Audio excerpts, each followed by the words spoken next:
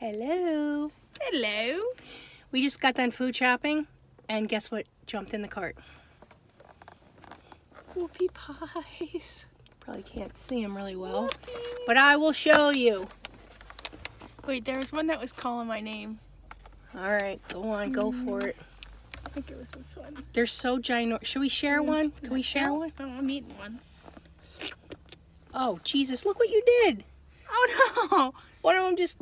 Look at that cream and the chocolate cake. Wow. Oh my God. First bite. Cheers. So basically, it's like a devil's food cake with like frosting, like marshmallowy frosting inside. Mm-hmm. It's unbelievably good. Yum. So we're basically literally in the Stop and Shop plaza right now still. Yep. We just went birthday food shopping for this one. And we have to get these because you know They're what? so good. If you can't treat yourself, who can you treat? Yep. You know what I need right now? Milk. Milk. Mm-hmm.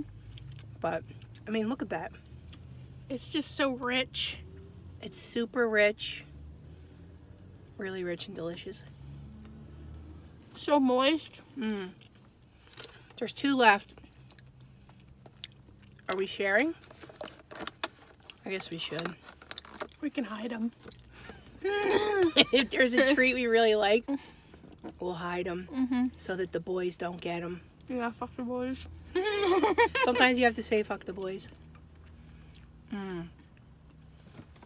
It's so good. ASMR. I mean, the frosting to cake ratio is really perfect. It is perfect.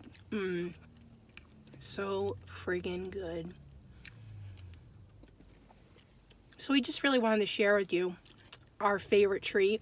If you Our have favorite Stop sweet and treat. Shop, you have to try these. They're so Or freaking anywhere. Well, they're not the only ones that make whoopie pies. good. No, but these are good. I wouldn't mind making them homemade, but maybe someday. So, peace out.